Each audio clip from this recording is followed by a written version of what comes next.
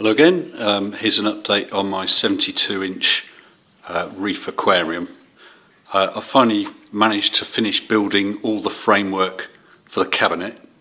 So at the bottom we've got a framework which will allow 4 acrylic sliding doors, and above the tank I've got what will be a large swing up panel which will be held up on gas struts. So it's all one-handed, so that will come up like this, giving me easy access. It will go all the way up to the ceiling. And then on this side I've got double doors. I haven't put the handle on yet, and I'm going to put some bolts on. So the door, it's not quite a bifold door, but for normal use the right section will open, give me access to everything I need to do. I'm going to add a couple of bolts to hold the left section in place, and then that will swing open as well. So I've got access to the water tank if I want. So it's hard to capture it all in shot. So I'm very pleased with that. So now I've got all the framework built, I can order the acrylic, which has to be millimetre perfect, and put in all the clip-in holders for the acrylic, and then all the trims like this which fill up all these sort of gaps, giving it a nice neat finish. So very pleased with it. I think it looks the business. I've been cycling my tank for a while. I started off putting an aquarium net in this sump with quite a few raw king prawns, let them rot away a bit to produce ammonia, obviously monitoring the ammonia levels until that reached about 2 parts per million, and then removed those. Well, actually I removed most of them. I just put a couple in the tank and buried them deep in the sand to slowly, there's one under there and one under there somewhere, to slowly rot away to provide slightly longer term ammonia source for bacteria.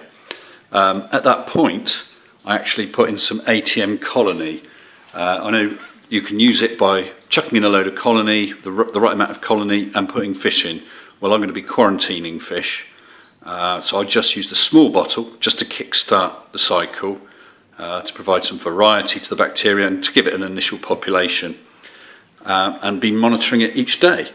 And I've been using Salifert test kits for ammonia, nitrite and nitrate.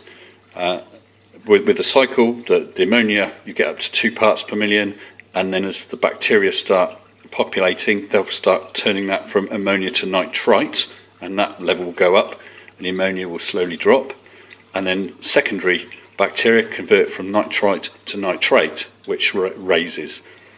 These 2 tests, nitrite and nitrate, are fine. Although you're only colour checking against 1 ml of water, the colour change is strong enough, certainly as the level goes up a bit, it's strong enough to see quite easily. However, the ammonia test kit is a bitch. The fluid is just a milky cloud. It's like cloudy lemonade, and it doesn't seem to match any of the colours. I've had real problems trying to find out what level it's on. And I've had my wife and father-in-law also double checking, so it's been really hard. I'm sure the test kit works well, but reading the results, for me anyway, is a nightmare. So hopefully it will become clear that it's going down, but I'm going to have to rely on when the nitrite is back down to 0. And when the nitrite's back down to 0, then the tank is good enough to put some stock in. So I'll start with my cleanup crew. I've been running the cycle with lighting, as I want to encourage my diatoms and an initial algae bloom as food for the cleanup crew. All those nitrates and any phosphates in the water have got to come out anyway, so I'd rather they came out now and I start dealing with them with the cleanup crew and my phosphate stop. I had been running the phosphate stop in a reactor in this sump section, dragging phosphate out of the rock, but it stayed low, so I've removed that at least temporarily, so any phosphates can come out and help again kickstart the algae, and then I'll put the reactor back online. So it's just a case of waiting, really. How long's a piece of string? I'm hoping within a couple of weeks' time the nitrite and the ammonia will be back down to 0. And I've actually got two, one sponge there and another one kicking around at the back in the sump, so they get seeded with bacteria. So when I'm ready to go, I'll set up my quarantine tank using water from this tank, and I can put in 2 sponge filters which are seeded with bacteria, so it'll be good to process waste from the first couple of fish in quarantine. One thing I've noticed since late yesterday, since the bacteria is in and the reactor is out, is I am getting this scum. There's a bit more there at the back, which I can only presume is part of the organics that are being processed by the bacteria. I did have a misty bacterial bloom in the tank that lasted for about 24 to 36 hours, but that's gone now, leaving it all crystal clear again.